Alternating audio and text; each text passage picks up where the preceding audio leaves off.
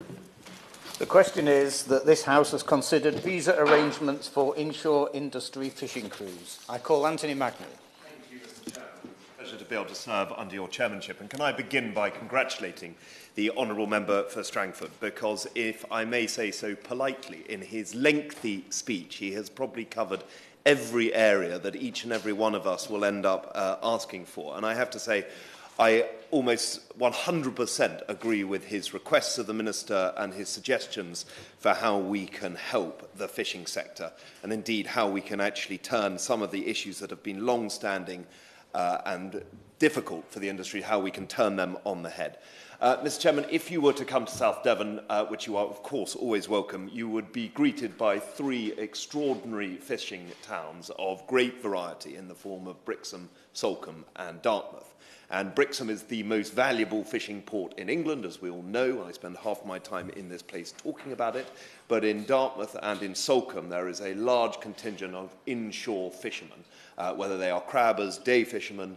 They really are impacted by these measures. And indeed, the entire town of Brixham, which is having, I think it is now on its 3rd year of record sales, by the way, a point that is often overlooked in the mainstream media, they are absolutely dependent on visa arrangements. And it is my pleasure as their representative to be able to stand up in this place and to talk about how we can do more for the fishing sector. Because, as the Honourable Gentleman said from the north of Scotland, you know, all too often fishing is an afterthought.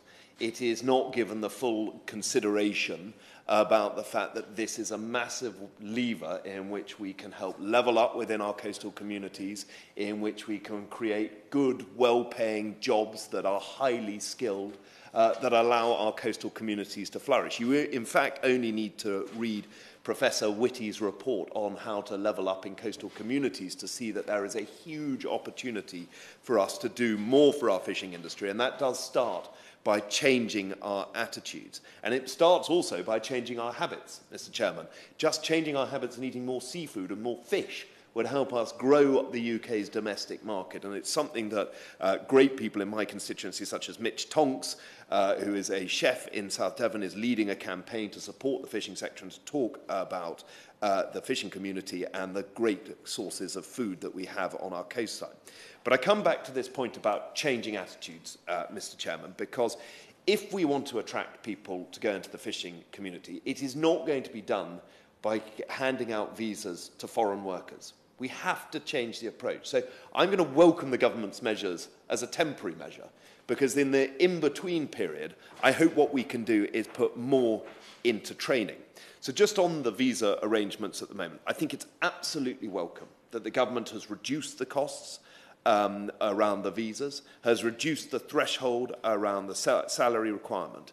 But I come to absolutely the point that the Honourable Gentleman was making around the B1 English language requirement.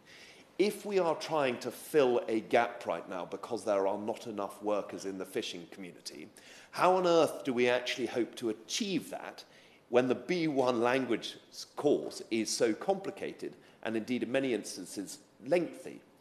So I would be delighted to give it away. Let's, for the sake of argument, say that we do manage to train people to the B1 level in order to meet the visa requirements.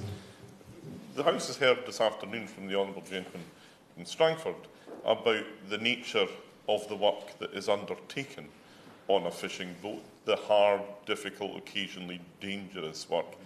Is it just possible that people who have achieved the B1 standard of English might then want to take that skill and qualification and do a job that was perhaps more suited to somebody with that level of language skill? Anthony Mangnall. I thank the Honourable Gentleman for his intervention, and that is quite possible. But again, you know, the purpose of this debate, what are we trying to do here? We're trying to shore up support for the fishing community. We're trying to make sure that it continues to thrive. We have come up with a solution, but there is just one small little roadblock here, which requires the Minister to just move. The suggestion on the B2 point is one well made. But I might just make the point, there is an organisation called Crew Services that operates in the United Kingdom. It has 325 non-UK crew on its books who are working in the UK at the moment, of which only 6 have the B1 English language requirement. I think that shows in a very neat way the difficulty we have in being able to bring people in this helpful manner that the Minister has brought forward, but actually the limitations of what we're asking at the moment. And it is going to be very, very difficult. Now, actually, a lot has been mentioned around training, and I realise that training is a lengthy process. And I just say to the honourable gentleman from Banff and Buchan that if he wishes to go out on a vessel, he is welcome any time down to South Devon to do so. I went out 2 years ago on a trawler for 36 hours. It's probably the last time I've done an honest day's work, Mr. Chairman, but it was incredibly hard work. And one of the things that was really expressed to me was the skill that goes with it, the dangers that come with it. I would like to tell you that I was thrown around this vessel by stormy seas, but unfortunately it was as calm as anything.